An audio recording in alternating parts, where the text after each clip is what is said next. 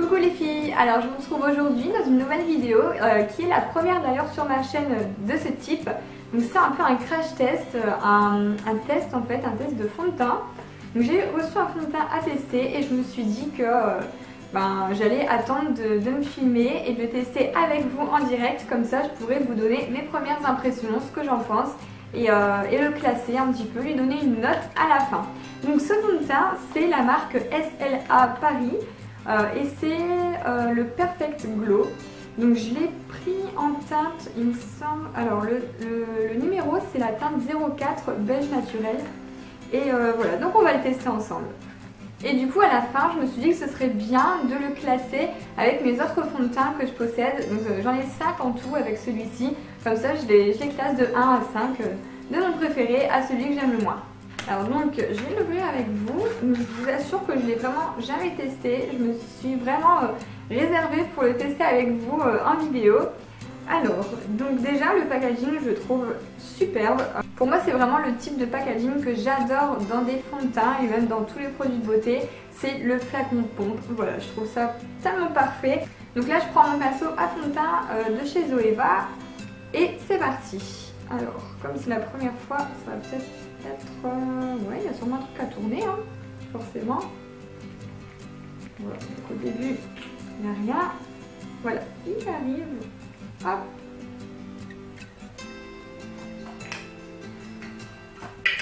Alors, j'espère que la teinte sera la bonne. Je sais pas vous, mais moi j'adore sentir l'odeur des produits. Hein. C'est un toc, mais au niveau de l'odeur, non, c'est discret, ça sent pas trop, enfin, c'est une odeur légère, qui n'est pas du tout désagréable. Et au niveau de la teinte, j'ai l'impression que c'est peut-être légèrement un peu clair, mais en même temps j'ai la peau claire, donc ce serait peut-être nickel.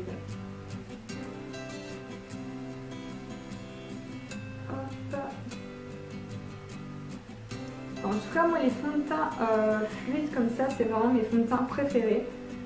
Les fonds de teint en compact, tout ça, avec les poudres, enfin les poudres, les fonds de teint avec les éponges, voilà. J'ai un peu plus de mal, j'aime pas du tout. Et là, les fonds de teint fluides, j'adore ça. Alors, au niveau de la couleur, pour moi, j'ai l'impression que c'est nickel. C'est pile poil ce qu'il me fallait. Parce que oui, surtout, moi, les filles, prenez pas, c'est pas parce qu'on est clair de peau qu'il faut prendre du fond de teint foncé pour dire d'être plus bronzé ou autre. Hein, ça, au contraire, il faut trouver le fond de teint qui est vraiment de la même couleur, enfin de la couleur qui se rapproche le plus de sa peau. Et après, si vous voulez paraître un peu plus bronzé, c'est plus jouer avec tout ce qui est bronzer, tout ça, poudre de terre de soleil, tout ça pour dire de bronzer un petit peu votre teint. Mais surtout pas avec le fond de teint, sinon ça fait vraiment un effet pas naturel. Bon, en tout cas, l'application, elle est plutôt facile, j'aime beaucoup. L'odeur, on la sent pas beaucoup, elle est vraiment très légère. Hop, j'en ai vraiment partout. Au niveau de la couvrance, ça a l'air quand même bien couvrant. Alors, c'est pas non plus, voilà, c'est assez naturel, hein, ça va pas faire une couvrance... ça va couvrir toutes les imperfections. Et limite, si comme là je vois que j'ai une imperfection qui se voit un peu plus, souvent de toute façon c'est ce que je fais avec les autres fonds de teint, c'est que j'en remets un petit peu au-dessus. Mais de toute façon après avec le concealer, il y a toujours moyen de cacher les imperfections. Donc là franchement, première impression, non, j'en suis vraiment satisfaite. Ça a l'air vraiment top. Alors ce que je vais faire là, c'est le matin. Après je vais me maquiller et je vais le garder toute la journée hein, forcément, et je reviendrai vers vous en fin de journée pour vous dire ce qu'il en est, est-ce qu'il a fort brillé, est-ce qu'il est parti, est-ce qu'il a bougé. Donc je verrai avec vous en fin de journée. Je vais essayer de faire ça avant qu'il fasse trop noir parce qu'après ce sera pas aussi bien à la caméra.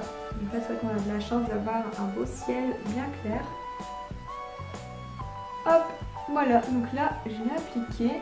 Non, la teinte c'est vraiment parfait. Je ne sais pas si vous allez voir. Et là donc je vais me maquiller, je vais mettre mon anti-cerne, tout ça, et je reviendrai vers vous une fois que je suis maquillée. Voilà. Donc voilà, là je reviens vers vous 10 minutes après, hein, je viens de me maquiller. Non franchement, nickel, j'en suis vraiment très contente.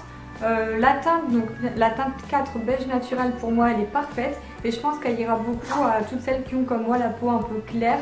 Non franchement super.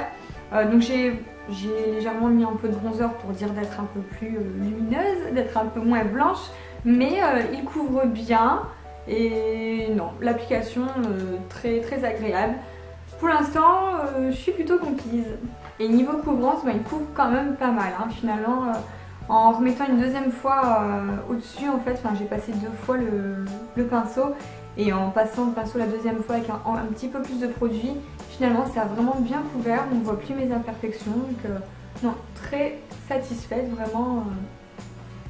Bon, alors je reviens vers vous, il est 19h15, donc finalement j'ai dû allumer ma lumière artificielle parce que dehors il fait noir, il fait nuit, voilà, c'est l'hiver. Hein. Donc je suis sortie toute l'après-midi, je suis allée voir mon chéri travailler dans notre maison, je suis allée chez mes parents, donc voilà, je suis sortie, j'ai pas fait de retouche du tout, j'ai laissé tel qu'il était depuis ce matin. Alors il n'a pas bougé, franchement depuis ce matin pas de soucis, il n'a pas bougé, il n'a pas brillé, il couvre toujours aussi bien, donc pour ça nickel.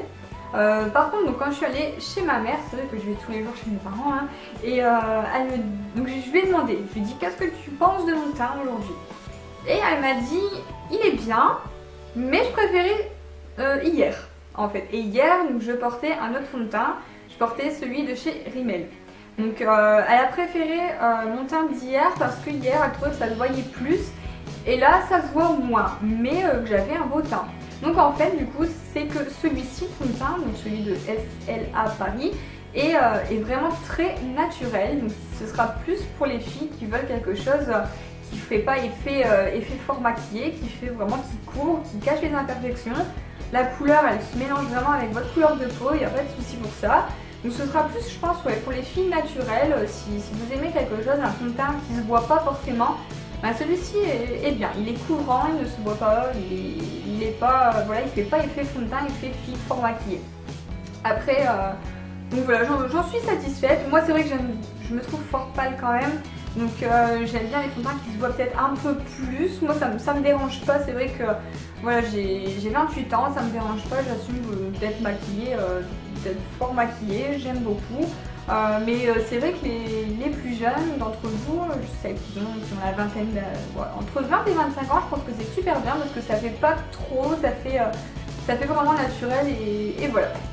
Donc si je devais le noter, alors premièrement niveau esthétique, ça je lui mets la note de 5 sur 5. Pour ça c'est parfait, le flacon est très propre, très beau, le flacon de pompe j'adore. Donc ouais, niveau esthétique 5 sur 5, rien à dire, il est pratique et en plus il est très joli. Alors ensuite si on note l'application, franchement je pourrais lui mettre 5 sur 5 aussi parce que j'ai vraiment aimé. Voilà, l'odeur, tout ça, la facilité d'application, c'est léger, non j'ai vraiment aimé aussi. Donc l'application, rien à dire non plus, je lui mets 5 sur 5. Ensuite au niveau du fini, alors le fini je l'ai trouvé donc super naturel. Il est quand même bien couvrant. Donc pour la couvrance, ouais, c'est très bien. L'effet naturel, après c'est selon la personne. Et je lui mettrais peut-être une note de 4 sur 5. Et ensuite, donc la note pour la tenue. Donc nickel, hein, la tenue, rien à dire non plus. Pour moi, je l'ai mis tout à l'heure. Je suis sortie, j'ai vraiment pas fait attention. Voilà, j'ai fait ma live comme tout le monde. Et voilà, arrivé le soir, 19h, presque 19h30, il n'a pas bougé, donc la tenue, parfaite aussi. Donc tenue 5 sur 5. Donc du coup, ça lui fait une superbe note de 19 sur 20. Franchement, lui, c'est un très très bon fond de teint. Je suis très contente d'avoir pu tester la marque.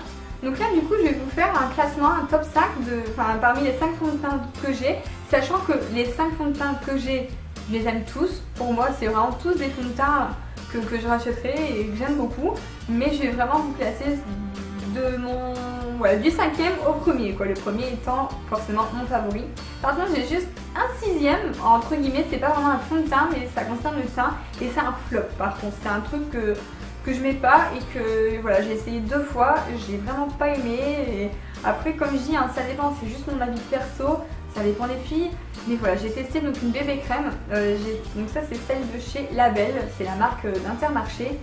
Et non, franchement la bébé crème, j'ai pas supporté.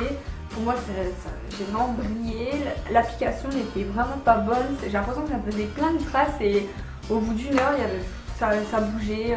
Donc non, vraiment bébé crème, pour moi, c'est vraiment un gros flop. Je pourrais plus m'en servir parce que j'ai pas aimé. Donc en numéro 5, je viens classer le fond de teint anti-âge de chez Maybelline. Donc je l'aime beaucoup, le rendu, tout est très bien. Alors par contre, c'est vrai que l'odeur, elle est vraiment très forte et oh, c'est dingue, ça me fait penser à de la colle en fait. C'est un truc de fou, la colle quand on était à l'école. Une colle forte en plus, hein. Vraiment ça sent la colle, donc c'est vrai que c'est assez désagréable. Et puis j'ai l'impression que c'est un peu l'arnaque, il n'y en a pas beaucoup dans le flacon, je sais pas pourquoi. Je m'en suis pas servi énormément, mais j'ai l'impression qu'il y en a déjà plus beaucoup. Donc oui, je l'ai bien aimé, mais voilà, il perd des petits points, surtout à cause de son odeur, je dirais. En 4e position, c'est le premier fond de teint que je me suis acheté. Donc, il a maintenant plus d'un an, 1 an et demi, parce qu'avant c'est vrai que je mettais que des poudres. Et depuis que je suis passée au fond de teint, donc je suis allée direct dans une haut de gamme entre guillemets. Je me suis dit allez, si je prends ça c'est sûr ça va être bien. Donc j'ai pris, c'est le Naked Skin d'Urban Decay. Alors oui, il est bien, certes, mais je trouve que pour le prix, au bout d'un mois, enfin même pas un mois, franchement au bout de 2 semaines, j'avais le capuchon qui s'est fondu, qui s'est cassé. Ça avait vraiment l'air d'être du, je sais pas, vraiment pas de la qualité. Même là le plastique, enfin c'est vraiment un tube en plastique. Donc pour le prix, on paye ça 35 € je crois. Et pour le prix, déjà on n'a pas de la qualité au niveau du tube.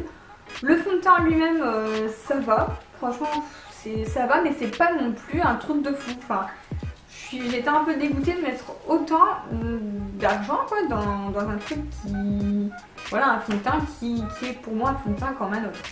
Ensuite en 3e position, donc moi je classerai justement donc le SLA Paris. Donc là c'est dingue la différence du flacon avec celui que je viens de vous présenter de chez Urban Decay. L'autre il faisait plastique et là vraiment on a un flacon en verre en fait, j'ai l'impression, enfin lourd. On sent que c'est de la qualité, rien qu'à voir le tube, voilà, ça fait classe, c'est de la qualité. Et ensuite, voilà, tout ce qui est tenue, je viens de vous faire la revue complète. Donc oui, il est très bien, sauf que un peu trop naturel pour moi. Alors ensuite, en top 2, je viens mettre celui de chez ELF. Alors c'est le anti-acné. Il coûte 6,90 € il me semble sur leur site. Et ça c'est vraiment une très belle découverte. La tenue est vraiment top, la couvrance top. Voilà, je suis super contente de son teint. Par contre, petit bémol, voilà, il n'y a pas de flacon de pompe. C'est un peu chiant. Il faut toujours bien secouer pour essayer d'avoir le produit, mettre sur le pinceau. Voilà, le packaging, il perd des points avec le packaging. J'adore ce fond de teint. Et comme quoi, il détrône un fond de teint de 6,90 €, détrône un fond de teint de chez Urban Decay à 35 €. Donc voilà, le prix, franchement, rien à voir et je préfère 10 000 fois celui-ci. Et ensuite, sur le podium, le fond de teint que je préfère. Tananana. Alors en première position, je mets le Rimmel. Que je mets, ça fait 2 semaines maintenant, je le mets tous les jours, j'arrive plus à m'en passer. Donc ça c'est le Match Perfection en teinte classique beige 201.